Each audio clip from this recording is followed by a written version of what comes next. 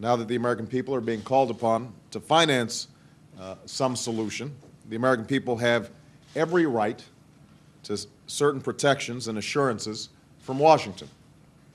First, the plan must include protections to ensure that taxpayer dollars are not used to further reward the bad behavior of irresponsible CEOs on Wall Street. There's been some talk that some CEOs may refuse to cooperate with this plan if they have to forego multi-million-dollar salaries. I cannot imagine a position that's more selfish and more greedy at a time of national crisis. And I'd like to speak directly to those CEOs right now. Do not make that mistake.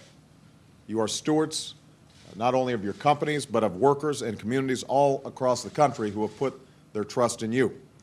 With the enormous rewards that you've reaped come certain responsibilities, and we expect and demand that you live up to those responsibilities. This plan cannot be a welfare program for Wall Street executives. Second, the power to spend $700 billion of taxpayer money cannot be left to the discretion of one man, no matter who he is or which party he is from. I have great respect for Secretary Paulson, but he cannot act alone.